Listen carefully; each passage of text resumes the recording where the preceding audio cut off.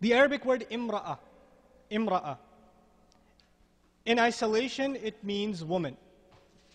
But as a mudaf, it means wife. Wife. Imra'a. Another word for wife that's used in the Quran is actually more appropriate for spouse, Zauj. Zauj. Both words are used. Now we find Imra'ata Nuhin, the wife of Nuh. Imra'ata Lutin, the wife of who? Lut. وَامْرَأَتُهُ حَمَّالَةَ الْحَطَبِ, the wife of Abu Lahab. So far we have the wife of Nuh. Good woman or bad woman? It's a pretty bad lady. Wife of Lut? Bad. Wife of Abu Lahab? Terrible, yeah, pretty bad. Then Imra'atuhu for Imra'at Zakaria. His wife, good or bad? Great. The wife of Fir'aun, Imra'ata Fir'aun. One of the best.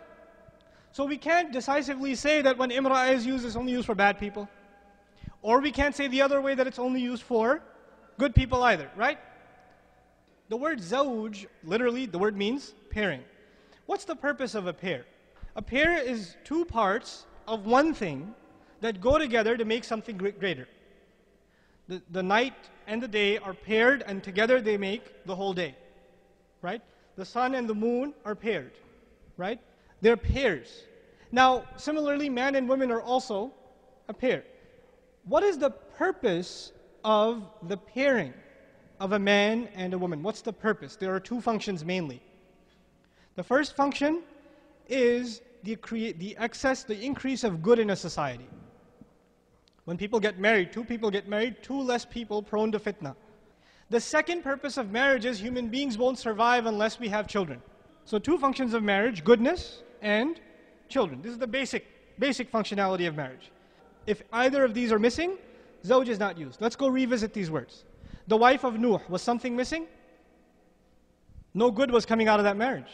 The wife of Lut, was something missing? Goodness.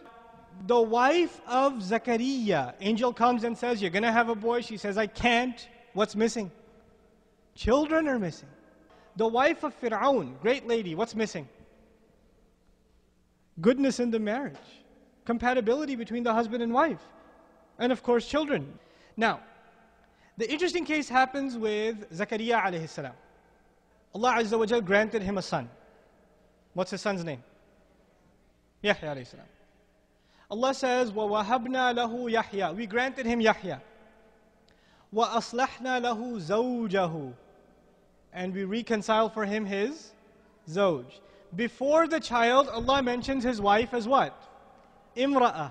As soon as the ayah mentions that he had a child, the word for his wife used was Zawj, because that which was missing is not missing anymore. Subhanallah.